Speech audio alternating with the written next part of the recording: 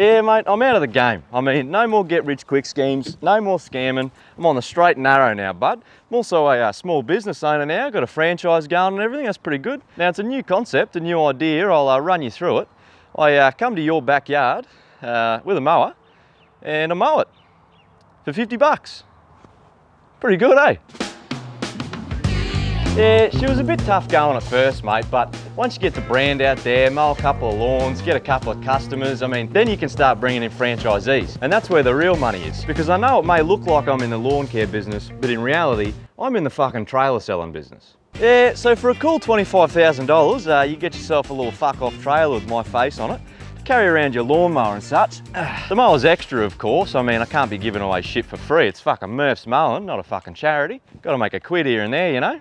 Yeah, but once you join the Murphs Mowing family, it's not all dollars and smiles right off the bat. There's still a few things you gotta manage, you know? Petrol's a big one. It is no easy task keeping all those fucking mowers filled up all the time, let me tell you, mate. And depending on how business is going that week, I might even just help myself to a free fill up down at the old British Petroleum if I can. And yeah, they do have cameras up to stop that sort of thing, you know?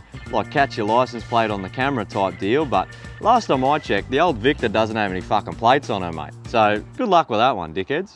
Yeah, she's definitely a labour-intensive business to get started, mate. And now look, there's nothing wrong with getting in there and putting in the work, bud. But I personally believe in working smarter, not harder. So that's why I offer an exclusive work experience program for all the local high schools. I mean, when you think about it, work experience is just a fancy word for child labour. I mean, pay them fucking pennies on the dollar, and as long as I keep telling the school that they're learning valuable life skills and developing a strong work ethic and shit like that, they just keep sending them my way. I mean, it's literally free money. Yeah, you can't really fail at this gig, mate, eh? I mean, the only thing that's gonna bother you is if you run out of yards to mow. And for that dilemma, mate, I pull out the big guns, the old yard clean-up service. What I do is, I drop a card around to a bunch of houses about me services. I let the card marinate, then a couple of days later, I just pick a house, wait for them to go to work, and then me and the boys move in. Once we're there, we just completely fuck their yard up. Just shit everywhere. Proper Gaza Strip spec. Then, when they come home from work and see all that shit everywhere, they're gonna want a yard clean-up, ASAP. So when we get a call, we return to the scene of the crime and clean up the mess we made and get paid to do it. I mean, it's a fucking perfect plan, man. So how much do you spend a week on newspapers trying to fuck up people's yards? Yeah, look, according to our fiscal analysis of the upward wedge, look, too much, way too much, okay? And look, I'll level with you. If I don't sell one of these trailers in the next fucking 6 hours, old Murph's going under, all right? So I gotta fucking go, but it is not all dollars and fucking smiles over here, okay? Oh, I don't have time for this video shit either, okay? I gotta flog these fucking dog trailers off to some fucking idiot. You can keep the gear, it's all out of fucking fuel anyway. Come on. What is the charge? Eating a meal? A succulent Chinese meal? Cheers for watching the video, boys. Now, in this one, we spent $80 on a Murphs Mowing shirt. I don't even know how much on the fucking trailer, and that's money we're not getting back because YouTube hates how much we swear.